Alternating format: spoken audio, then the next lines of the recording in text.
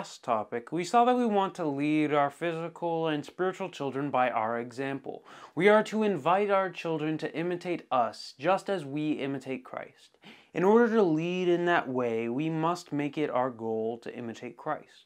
The Pharisees certainly did not lead that way. Instead, they drove the people by the use of fear. In this topic and the next, we will look at 7 woes Jesus gave to the Pharisees. Jesus said that the scribes and Pharisees tried to keep people from entering the kingdom of heaven. Matthew 23, verses 13 through 14 says, "But woe to you, scribes and Pharisees, hypocrites! For you shut up the kingdom of heaven against men. For you neither go in yourselves, nor do you allow those who are entering to go in. Woe to you, scribes and Pharisees, hypocrites! For you devour widows' houses, and for a pretense make long prayers. Therefore you will receive greater condemnation." The word translated woe is an exclamation of grief. As a result, each time it is used in this chapter, it is a warning that great grief is coming to the scribes and Pharisees. Jesus also said that they were hypocrites. The word was used to speak of actors who use different masks to speak the parts of different characters. In this chapter, we will see that the scribes and Pharisees said one thing, but their actions were very different. They told others what to do, but they did not do those things themselves. First, Jesus said that they shut up the kingdom of heaven against men. The scribes and Pharisees were depending on their own works to try to earn their way to heaven. We saw in the previous topic that they did these works to be seen by people because of their pride. At the same time, they rejected the righteousness of God and refused to come to Jesus in repentance and faith. As a result, Jesus made it clear here that they would not enter into the kingdom of heaven. In addition, Jesus said that they tried to prevent other people from entering into the kingdom. Luke 11:46 says, "And he said, Woe to you also, lawyers, for you load men with burdens hard to bear, and you yourselves do not touch the burdens with one of your fingers." The scribes, Pharisees, and lawyers also gave the people all kinds of rules and traditions that they were to obey. However, these men did not even follow the rules that they gave to others. Instead, they used those rules to drive the people by fear and prevent them from coming to God in faith. Jesus also said that there would be great grief to the scribes and Pharisees because they devoured the houses of widows. The scribes often offered to help widows learn how to manage their money after the husbands had died. Instead of helping the widows, they would convince the widows they should give their money to the scribe to help pay him for his work of copying books. At other times, they would convince them that they should give most or all of their money to the temple for the work of God. However, they also received personal benefit from that money because they were paid for making copies of various books of the Old Testament. Either way, the scribes received much of the money for their personal use. Here we see that Jesus made it clear that they were really stealing the money from the widows and that they would receive greater judgment as a result. The Pharisees tried to cover their sins by publicly praying long prayers in places where they would be seen by the people to make them think that they were very spiritual. Jesus said that they would have greater judgment for their sin and deceit. Matthew 23, verses 15 through 22 says, "Woe to you, scribes and Pharisees, hypocrites! For you travel land and sea to win one proselyte, and when he is won, you make him twice as much a son of hell as yourselves. Woe to you, blind guides, who say, Whoever swears by the temple, it is nothing, but whoever swears by the gold of the temple, he is obliged to perform it. Fools and blind, for which is greater, the gold or the temple that sanctifies the gold? And whoever swears by the altar, it is nothing, but whoever swears by the gift that is on it, he is obliged to perform it. Fools and blind, for which is greater, the gift or the altar that sanctifies the gift? Therefore, he who swears by the altar swears by it and all things on it. He who swears by the temple swears by it and by him who dwells in it. And he who swears by heaven swears by the throne of God and by him who sits on it."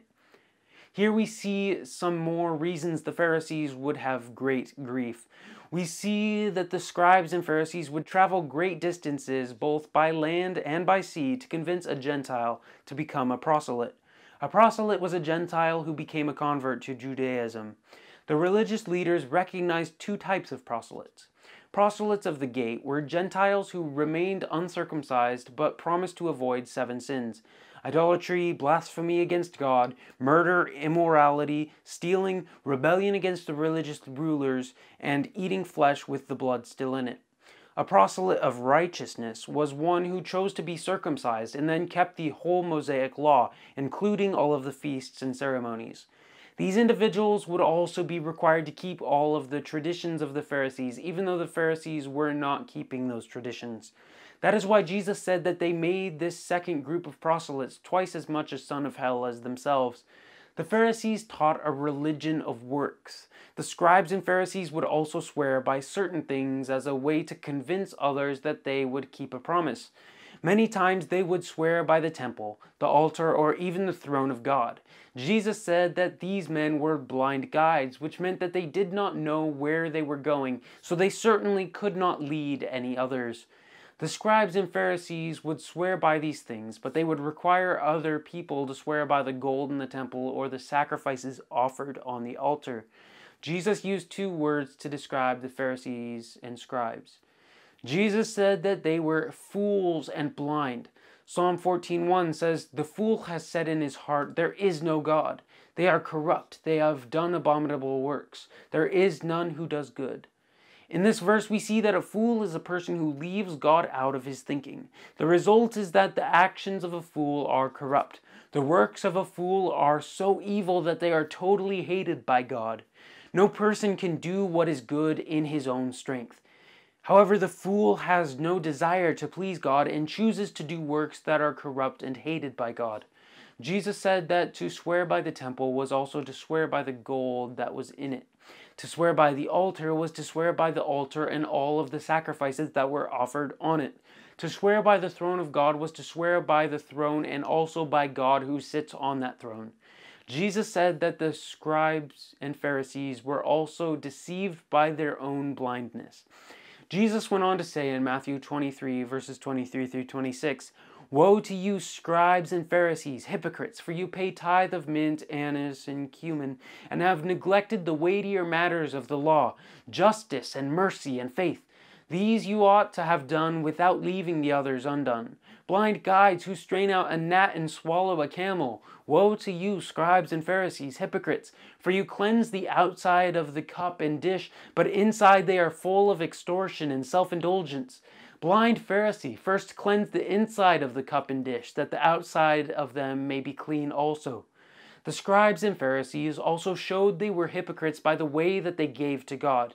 Leviticus 27 verse 30 says, "And all the tithe of the land, whether of the seed of the land or of the fruit of the tree, is the Lord's. It is holy to the Lord." Here we see that the Jews were to give a tithe of all that grew in their fields and all that grew on their fruit trees to the Lord. In contrast, the spices like mint, anise, and cumin were grown in small pots at their homes. The Pharisees carefully weighed their mint, anise, and cumin and gave 1/10 of these spices to God instead of their crops in the fields.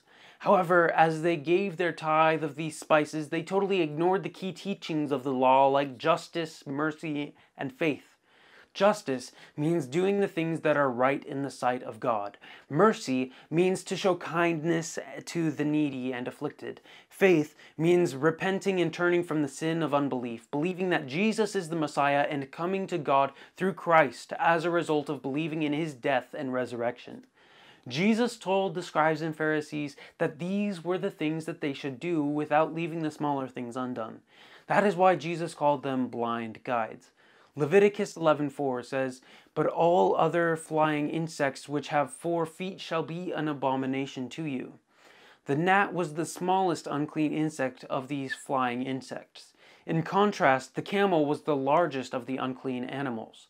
The Pharisees would pour the things that they drank through a fine piece of cloth to remove any gnats, while they neglected things like justice, mercy, and faith. Jesus went on to describe the actions of the scribes and Pharisees in another way. They carefully washed their cups and plates according to their traditions so that they would not eat or take anything into their bodies that was unclean. At the same time, their hearts were full of extortion and indulgence. Extortion is the act of plundering or robbery. The word translated indulgence means to commit various sins because of a total lack of self-control. Jesus went on to say in Matthew 23, verse 27, "Woe to you, scribes and Pharisees, hypocrites, for you are like whitewashed tombs, which indeed appear beautiful outwardly, but inside are full of dead men's bones and all uncleanness." We will study this verse in more detail in the next topic. Here we will just summarize it. Jesus said the scribes and Pharisees did everything possible to look good on the outside. However, on the inside their hearts were full of dead men's bones and all uncleanness. We want to help our physical and spiritual children understand and learn to explain why Jesus pronounced these warnings of great grief and sorrow to the scribes and Pharisees. We are going to see that Jesus had great sorrow as he taught about the judgment that would come on them because of their unbelief and rejection. May the Lord richly bless you as you help your children learn to explain these things.